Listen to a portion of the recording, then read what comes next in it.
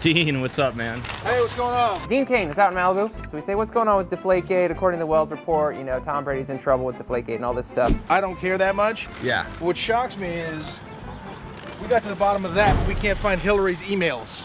He is a strident conservative. We say to him, you know, only 1% of kids want to get into politics, and he goes, nobody wants to get into politics because it's ugly and it's dirty and it's disgusting. Yeah. And good people run away from it because it's a joke.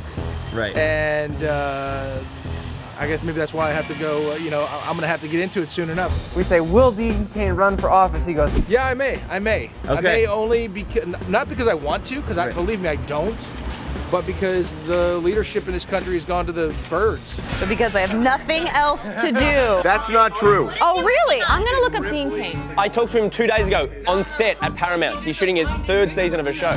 Wow. I have a whole newfound respect. He has been in The Dog Who Saved Christmas, The Dog Who Saved Christmas Vacation, The Dog Who Saved the Holidays, The Dog That Saved Halloween, The Dog That Saved Easter. Oh my God, he was also in The Three Dogateers. And The Dog Saved Summers. He's got a franchise. This is like Fast and Furious. I know.